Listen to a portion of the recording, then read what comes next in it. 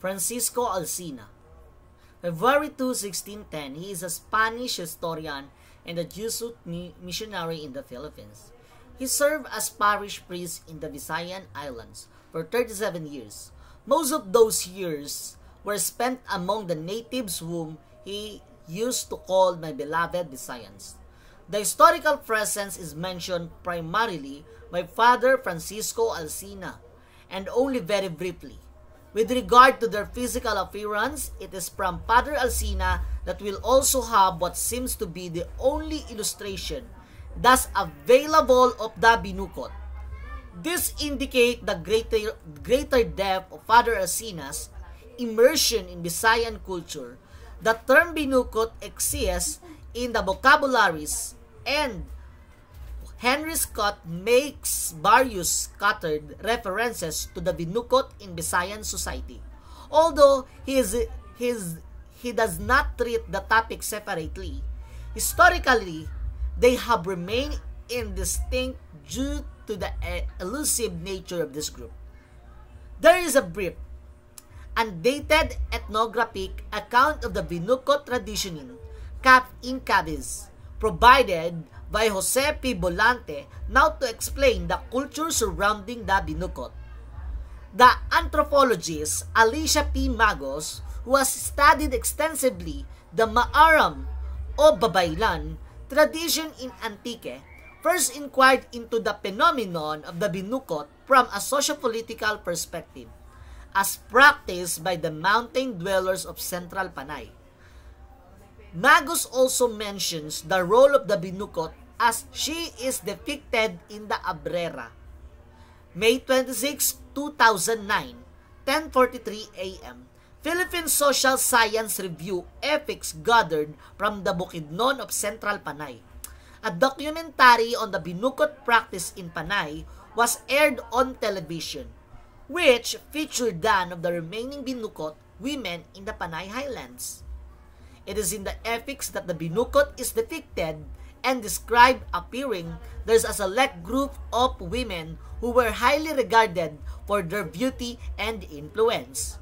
Not all ethics identify them directly, but the practices of these high-born women is described in these ethics are very similar. This group hardly was composed of young women who were kept secluded in separately rooms. As such, were not generally perceived to be a presence in pre-colonial society if one were to go by the colonial documents. However, the fragments of evidence and the glimpses we get from these hymn accounts, supplemented by the surprisingly strong presence of this class of women in oral history, can supply us with the initial picture of who these women were and the power they wielded in pre-colonial and indigenous people society. However, one can rightly assume that the phenomenon was more complex than what is presently understood through the article. This paper is an initial attempt to gather the historical references to the binukot and postulate an understanding of their role in the indigenous society. It seeks to contribute to widening the slit towards this group of women who were not intended to be seen. William Dampier. When William Dampier was cruising Mindanao, he was able to record some snippets which are useful about the practice of seclusion. William Dampier, baptized on September 5, 1651, was an English explorer, pirate, privateer, navigator, and naturalist who became the first Englishman to explore parts of what is today Australia, and the first person to circumnavigate the world 3 times. He has also been described as Australia's first natural historian, as well as one of the most important British explorers of the period between Francisco Drake 16th century, and James Cook 18th century. He bridged those two eras with a mix of piratical daring due of the former and scientific inquiry of the later.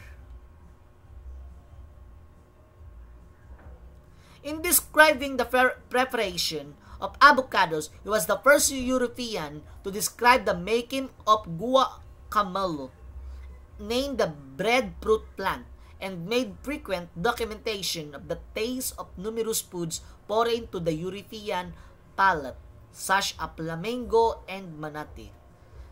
Datus desired binukot maidens for their wives, a practice that is more than reflected in the epics. William Dampier, cruising Mindanao in 1687, records some snippets which are useful about the practice of seclusion. The Sultan in Mindanao that they visited had many daughters by many women, but it was his one daughter by his wife who was a binukot.